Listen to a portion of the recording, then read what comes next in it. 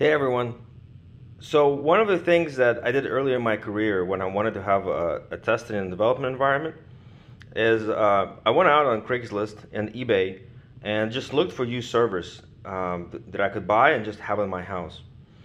And so now I don't really need them anymore and I'm selling them. And I just wanted to record a quick video to show you guys what's inside the server in case anybody has never seen what's inside of one.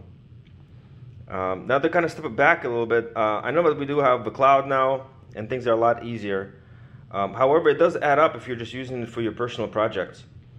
I had a project deployed in AWS and I was paying about $400 or $500 a month for a really kind of beefy box that I needed. And in comparison, I was able to buy this server, which is a Dell R710, and it has close to about 1 terabyte of storage on these SATA drives that then you can do something like RAID 5 with.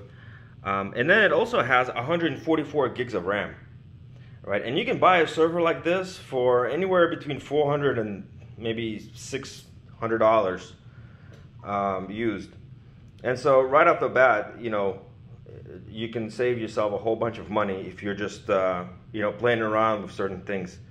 And you want to have maybe a database that you want to load a lot of data into, or if you're doing some machine learning or data science workflows. So for me, I needed to do some number crunching with Apache Spark, and so I had 2 of these servers, and I basically was able to load the whole data into memory and just number crunch it like that. So anyways, so let's get through this. So this is the front of the server. These are usually like the bays where you can put the hard drives in. And so this one has a drive in there. And again, you can take these drives in and out without actually having to restart the server. A lot of these are empties for like spares, and all it really comes down to how you want to configure your RAID array. So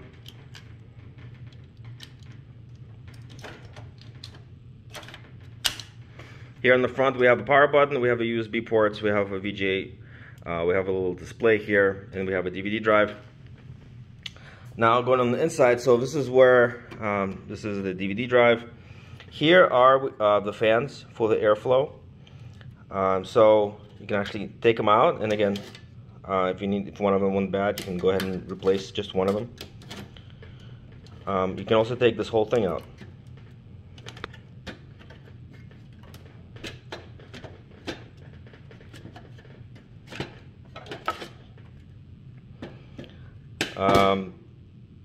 Here we have memory banks and the processors. So here are the memory arrays, and here are the 2 processors. Each one of these processors has about 6 cores. So in this box total, I had 12 usable cores, and like I said, 144 gigs of RAM. Here we have the RAID adapter, and you can see that we have the storage cables coming through here to all the drives, all the SAS drives. And we have some additional slots available here for expansion. This is the power supply, and the power supply actually has 2 different power supplies. Let me swing around. So typically you can have both of them on, and if one of them goes bad, you can pull it out and again replace it without actually taking the server down, which is kind of cool. So you can pop it out, replace it with a working one, snap it back in, and then power it up. Here we have 4 network interface cards hanging on the back, then some additional USB and VGA ports. One kind of thing that's kind of interesting when I started looking into the server is that just how the airflow is set up, right? And how much they thought about this when they were building the server. So, for example, the airflow goes in from the front of the server to the back to cool down all the components and the processors. And you can see that, even like the RAM and these heat sinks are arranged in a way that the air should pass through them this way much easier, right? So they're not going like this. So yeah, I'm gonna sell this guy. Don't really need any more. Got another one in case I do need a server for some local number crunching. And if you do need a good lab environment, I suggest you guys check out eBay or Craigslist. See if you can find a used box that you can just have in your house. I hope you enjoyed this video.